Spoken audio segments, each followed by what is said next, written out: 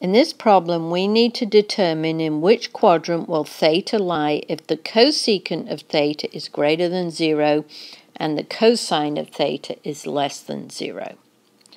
So remember, we know that the cosecant of theta, you should all remember that is 1 over the sine of theta, and we're given that that is greater than 0. In other words, we're told it is positive.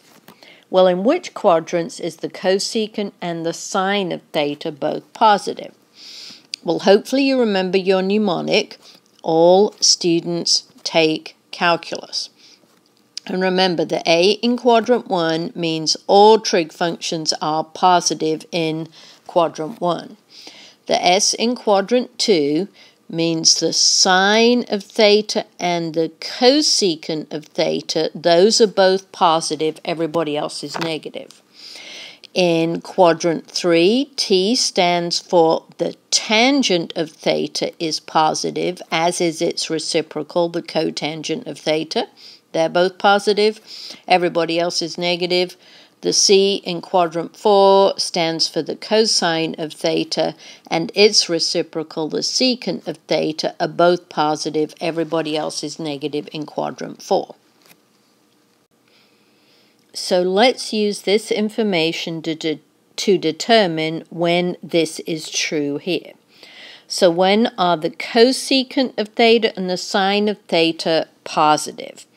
Well, looking over here, everybody's positive in quadrant 1, so therefore this is definitely true in quadrant 1. And also the sine and the cosecant are positive in quadrant 2 here. So this is true in quadrant 1 and quadrant 2. So now let's look at the second part of our problem, in which we're told that the cosine of theta is less than 0. That means it is negative. Well, when is the cosine negative? We know where the cosine is positive. It's positive in quadrant 1, and it's also positive in quadrant 4. Therefore, it is negative in quadrant 2 and quadrant 3. So the second part is true in quadrant 2 and quadrant 3.